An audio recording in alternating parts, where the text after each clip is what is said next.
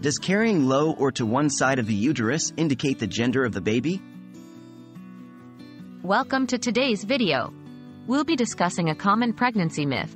Does carrying low or to one side of the uterus indicate the gender of the baby? Let's dive in. What does carrying low or to one side mean? Carrying low or to one side refers to the position of the pregnant woman's belly during pregnancy.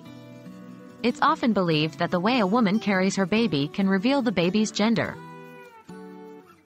Is there any scientific evidence? The short answer is no.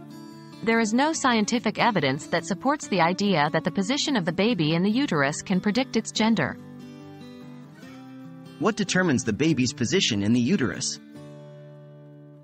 There are several factors that can influence the baby's position in the uterus, including 1.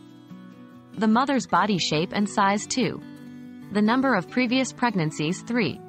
The position of the placenta. 4. The baby's size and position. None of these factors are related to the baby's gender. How can you determine the baby's gender? There are more reliable ways to determine the baby's gender, such as 1. Ultrasound. A prenatal ultrasound, usually performed around 18 to 22 weeks of pregnancy, can often reveal the baby's gender. 2. Non-invasive prenatal testing, NIPT. This blood test, typically done after 10 weeks of pregnancy, can determine the baby's gender with high accuracy. 3. Amniocentesis or chorionic villus sampling, CVS. These invasive procedures can accurately determine the baby's gender, but they are typically reserved for high-risk pregnancies or when other genetic issues are suspected.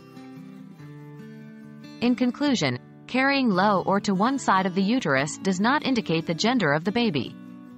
The position of the baby in the uterus is influenced by various factors unrelated to gender. To determine the baby's gender, it's best to rely on prenatal tests like ultrasound or NIPT.